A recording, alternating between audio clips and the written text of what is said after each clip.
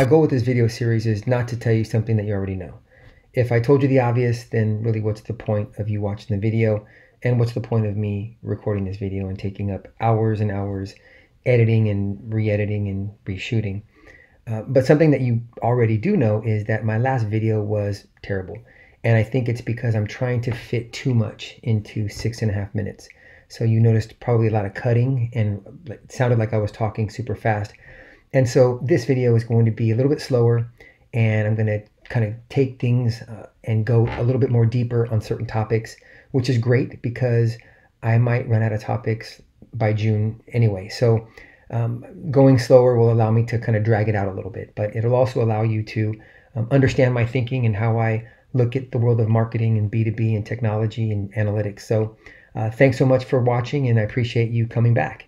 So today I'm going to talk about influencer marketing, specifically in the B2B and technology space. It's been something I've been doing over the last 5 to 7 years. I did a lot of consumer influencer marketing back in the day, did some healthcare as well. And with B2B, I think it's a little bit more complex because it requires a significant amount of research before you actually activate a program. And unfortunately, the media kind of ignores B2B marketing. It's not sexy, it's not glamorous. Adweek doesn't write about it, Digiday doesn't write about it. But I think it's really important. I think it's probably more important than most tactics or kind of programs within kind of that B2B ecosystem. And the reason is it's a way to really build trust and third-party validation. And it's also a way to reach audiences that most brands can't reach on their own. And so I'm going to talk about this over the next 2 or 3 videos, and not just kind of tell you and theorize and give you my perspectives. Well, I'll give you that, but it's going to be based on a real world experience, and I'll show you some programs that I've worked on in the past. So one of the first things that needs to get done, and this is probably obvious to many, is that you need to define a program. Document those KPIs, determine how you're going to work internally with marketing if you work in PR, or with PR if you work in marketing. Determine how it's going to be spread globally and how it's integrated across different markets and different platforms.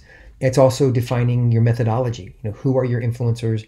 How are you going to determine which influencers you're going to pick and select, and what budget you have and all that stuff. I've seen situations where programs were launched overnight, and marketers are kind of scratching their head wondering, well, why isn't this driving the results that I expect? And so driving that plan, creating a plan that is integrated across the organization, as well as how you execute externally, is key and critical before anything else happens. So part of your plan should also encompass how you actually define influence. And I typically use 4 data points that really help me validate whether or not an influencer is truly influential, or it's someone who's just getting retweets for the sake of being retweeted. And those 4 data points are reach, relevance, resonance, and reference. And reach is pretty self-explanatory. It's how large is their community. It's the sum of all their followers on Twitter, Facebook, LinkedIn, how many subscribers they have to an RSS feed. The second is relevance. So how often are they talking about topics related to your business? Did they mention it 6 months ago, a year ago, or are they consistently talking about that all the time?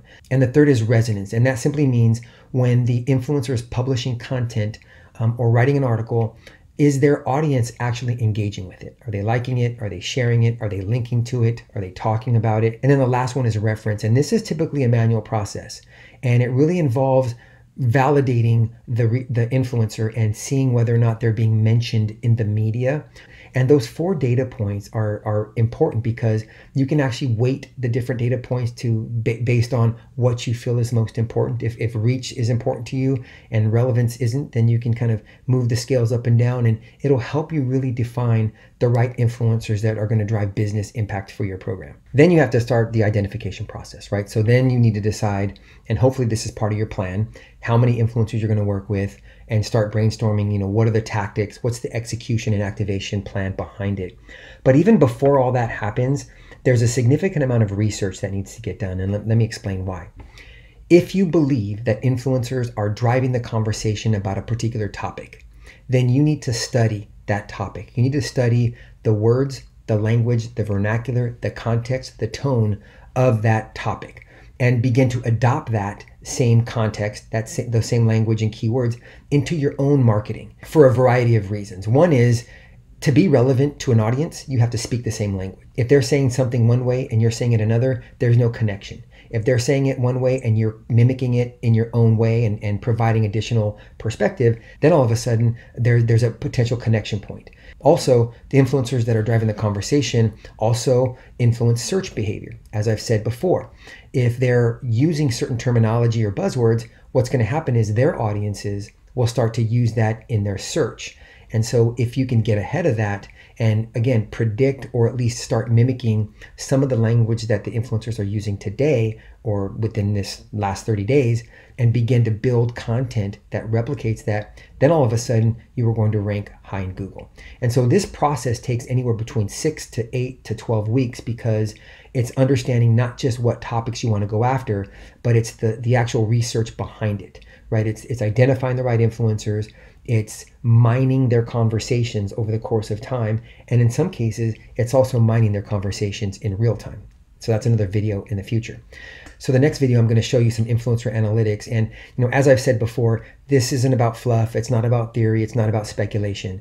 These are things that I've done, and these are things I want to show you and share with you. And so I'm not perfect. And so if there's things that I've missed or things that I can improve on, then please let me know. I'm always open to feedback and having a conversation on Twitter or over the phone or whatever.